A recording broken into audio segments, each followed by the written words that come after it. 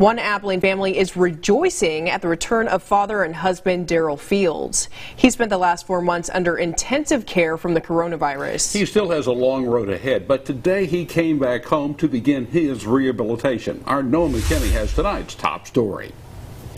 There may be no sweeter sight than a parent reunited with their children. Hi, baby.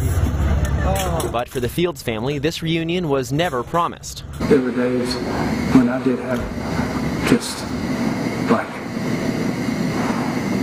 how am I going to get through this? Nearly 4 months ago, Daryl Fields was one of 4 in his family to test positive for COVID. 2 weeks later, he was under intensive care in their hometown of San Marcos. As we got better and he worsened, it was just like, why? You know, like, why him? Like, why my dad? Daryl was put on a ventilator and into a medically induced coma. I don't remember anything for about 90 or so days until I woke up. Basically, he went in July and he woke up and it's October. He had COVID once before and had recovered. So I thought I had natural immunities, built up in my system, but I got it again, and this time it took me for a loop. With 5 kids in different schools and the family's move back to Abilene, it was an especially difficult time. Even so, they made the 4-hour drive when they could. It was hard seeing him like that. Like, I've never seen my dad that sick before. I thought he was going to die.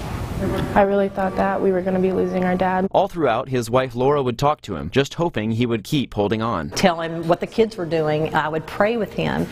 And, then I would always end it by saying, don't leave me here with all these crazy kids. We've got stuff to do. They did tell me on day 28 he's probably not going to make it. But 118 days later, Daryl is here, though 90 pounds lighter and with a stoma in his neck, giving him and his family a new outlook on this terrible virus. You don't really realize the seriousness of it until it is either a friend, a sibling, a parent. He now faces his final hurdle, rehab, and though he's already seen some success, Passed my swallow test, and I got Dr. Pepper for the first time.